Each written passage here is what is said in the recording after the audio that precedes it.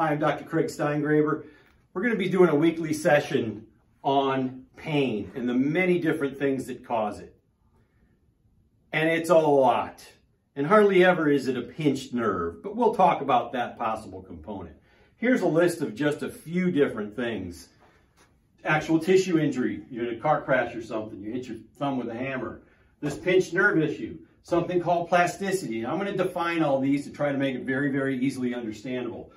Types of arthritides, different brain region issues, autoimmune issues, concussion, autonomic nervous system, hormonal issues, radicular pain, myelopathy, prostaglandins, hypothyroid, which is hormonal, cortisol, which is hormonal, free radicals, blood sugar, hypoxia, posture, digestive dysfunction, toxins, catecholamines, adipokines as it pertains to obesity, emotional issues, different types of headaches, what can create it, peripheral and central sensitization, very, very, very important, fibromyalgia, complex regional pain, which really have a lot to do with these things, and quite frankly, a lot of this other stuff.